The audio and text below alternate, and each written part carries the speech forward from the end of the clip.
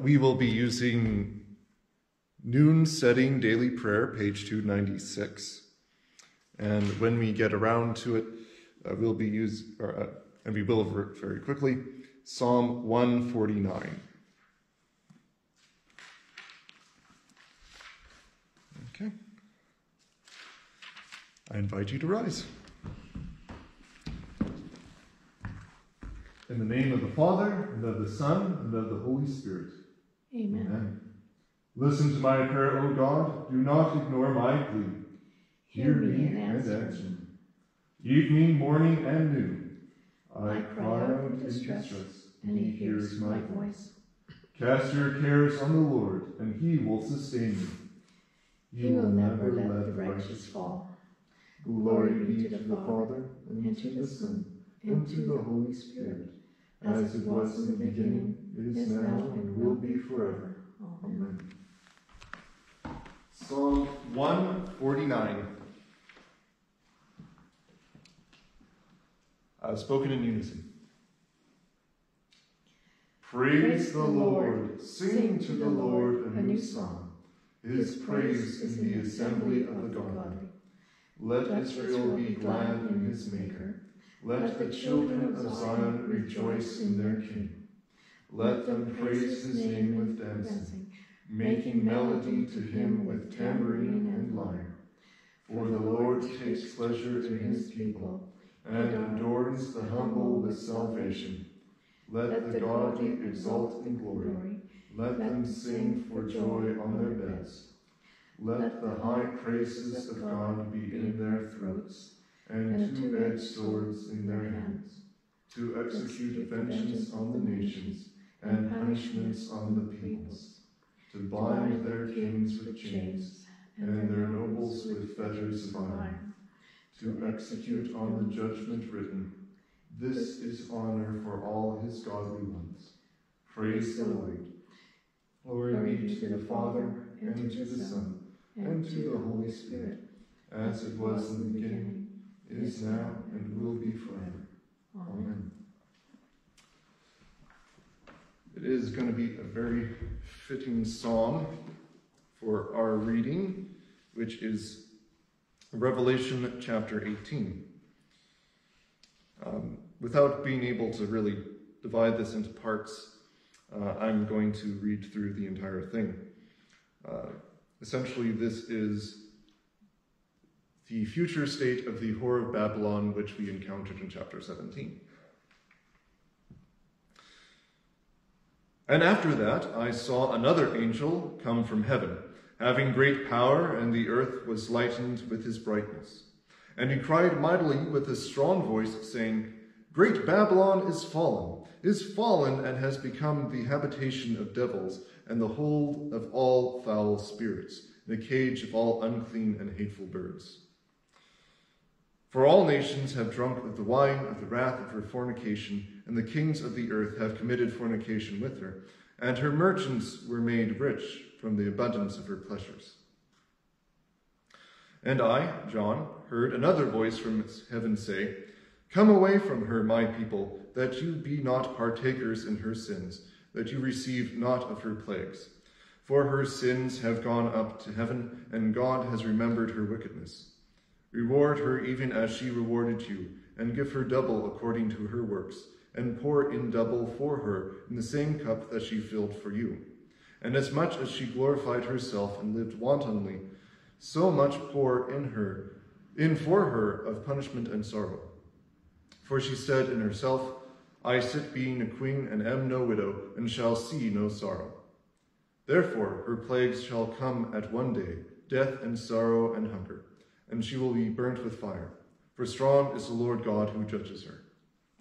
And the kings of the earth who have committed fornication with her, and have lived wantonly with her, will weep and wail over her, when they see the smoke of her burning. And they will stand afar off for fear of her punishment, saying, Alas, alas, that great city Babylon, that mighty city, for at 1 hour has her judgment come. And the merchants of the earth will weep and wail in themselves, because no one will buy their wares any more, wares of gold and silver and precious stones, neither of pearl and fine linens, and purple and scarlet cloth, and all fragrant wood, and all manner of vessels of ivory, and all manner of vessels of most precious wood, and of brass and iron, and cinnamon and incense, and ointments and frankincense, wine and oil, and fine flour and wheat, and work animals and sheep and horses and chariots and bodies and souls of men. And the apples that your soul lusted after are departed from you, and all things that were choice and precious to you are departed from you, and you shall find them no more. The merchants of these things who had gotten rich will stand afar off from her, for fear of her punishment, weeping and wailing, and saying, Alas, alas, that great city, which was clothed in fine linen and purple and scarlet, and decked with gold and precious stones and pearls. For at 1 hour such great riches have come to nothing. And every ship captain and all they that occupied ships and sailors who work at sea stood afar off, and cried out when they saw the smoke of her burning, saying, What city is like this great city? And they cast dust on their heads and cried out, weeping and wailing, and said, Alas, alas, that great city, wherein all who had ships in the sea were made rich by reason of her great wealth, for at 1 hour she is made desolate. Rejoice over her, O heaven, and ye holy apostles and prophets, for God has given your judgment on her. And a mighty angel took up the stone like a great millstone, and cast it into the sea, saying, With such violence shall that great city Babylon be cast down, and shall be found no more. And the sound of harpers and musicians, and of pipers and trumpeters, shall be heard no more in you, and no craftsman of whatsoever craft he be shall be found any more in you.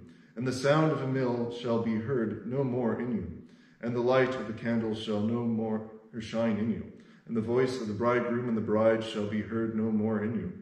For your merchants were the great men of the earth, and with your enchantment were deceived all nations. And in her was found the blood of the prophets and of the saints, and of all that were slain upon the earth. This is the word of the Lord. Thanks be to God. Yeah, it's very, very, very hard to try and divide that up, seeing how it all kind of fits together. So, the focus is shifted to the whore of Babylon. The whore of Babylon, she appears on the beast from the sea, representing political power. The whore, or the harlot, depending on how you want to translate it, she's sitting atop the beast, and she is the one basically providing safe haven for affairs of pleasure and commerce. And as I've been describing her the past few devotionals I've been doing on this, she's kind of the anti-church insofar as she is providing an alternative mode of worship. So rather than worshiping God, you worship basically pleasures of the flesh and wealth. And because she is completely moved away from God, she is warring against the church. And as it says in chapter 17, verse 6, she is drunk with the blood of the saints. So she is actively martyring people within her. John likens her to Babylon, the city of Babylon. But hey, hasn't Babylon been destroyed, say, over 500 years ago at the point of John's writing? Yes, it has.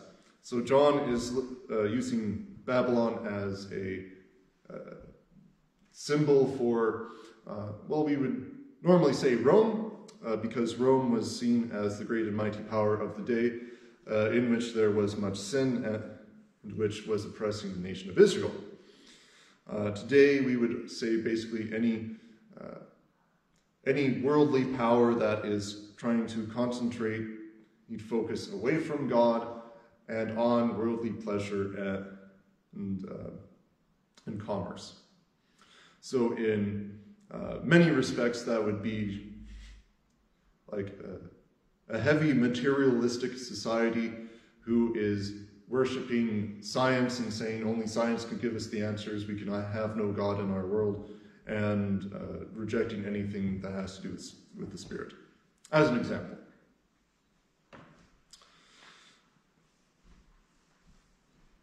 Now, when she's destroyed, all the people, well, not all the people, but a lot of the people of the earth are in mourning because they realize their pleasures and their commerce will now end, and no more will they have all these exotic things.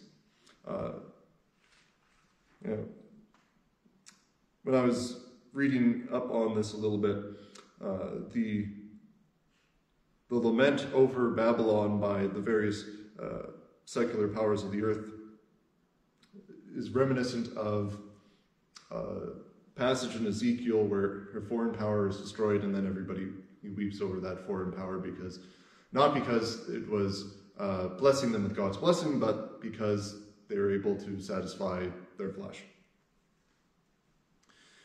So as flesh dies, so does the pleasure, so does the commerce, and it all goes away. And in one sense, it's sad that so many people have invested so much in her, but on the other hand, we have rejoicing in heaven. As it says in verse 20, "Rejoice over her, O heaven, and ye holy apostles and prophets, for God has given your judgment on her." So finally she is judged for her crimes against God and against the saints, and that she has to answer for them. That she is now in punishment for them, and that she is dislodged from the world, so no more will she disrupt everything in the world and cause great evil. Not that God has not tried to bring about basically the conversion of those within her, trying to, as the text says, fornicate with her through pleasures of the flesh and commerce. God has tried to bring people out of there. As it says here in verse 23, "The light of the candle shall no more shine in you," light representative of God, "and the voice of the bridegroom and the bride," bridegroom being Jesus, the bride being the church of God, "no more shall they be heard in you." So Jesus and the church and God are trying to work with it in the city of Babylon, the symbolic city, and trying to bring people out of it, but people just won't listen, and that's the horror of this. But now all those who have suffered in her will be freed from their enslavement to it. And that is what we actually hope for, that we hope that God's will be done, that evil will be judged, and that evil will be removed from the world. This is a great hope of the Christian people, that evil will be removed, and we do pray and we do preach in the world itself, even to all those who are taking part in worshiping their flesh rather than God, that we try to bring them the message that you can have eternal salvation away from the materialism of this world, and you can have Jesus Christ forgive you your sins. It is a message that we continuously repeat as we live about in this Babylon today, and we continuously try to draw people out of their sins. God himself is at work in this world, and he himself is trying to reach all of us, and he himself is sustaining all of us who are toiling about out here today, and he gives us the eternal promise that everything evil that we experience in this life will end on the last day. Amen. We continue with the Kyrie on page 296.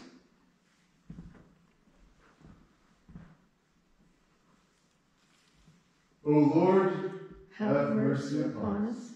O Christ, have mercy upon us. O Lord, have mercy upon us. Our Father, who art in heaven, hallowed be thy name. Thy kingdom come, thy will be done on earth as it is in heaven. Give us this day our daily bread, and forgive us our trespasses, as we forgive those who trespass against us. And lead us not to temptation, but deliver us from evil. For thine is the kingdom, and the power, and the glory, forever and ever. Amen.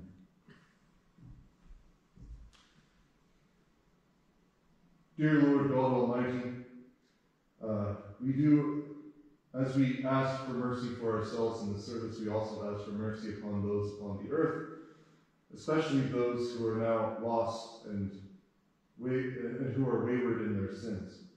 We ask that they hear your word so that they need not be judged according to their sins, but have the forgiveness of Jesus Christ.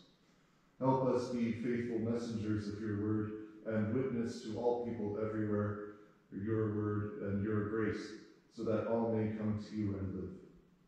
Lord, in your mercy, hear our prayer. Our Lord Jesus Christ, you went to the cross for our sins, and you died for the sake of all people everywhere. Please, Lord, help us present this holy and pure message so that all who hear it may be given the gift of faith and may actually receive the Holy Spirit, who will work faith within them and draw them to you and repentance.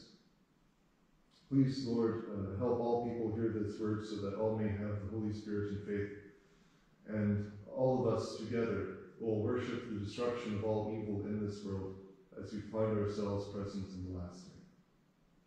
Lord, in your mercy, Hear our prayer. Heavenly Father, send your Holy Spirit into our hearts to direct and rule us according to your will, to comfort us in all our afflictions, to defend us from all error, and to lead us into all truth. Through Jesus Christ our Lord. Amen. Let us bless the Lord. Thanks be to God.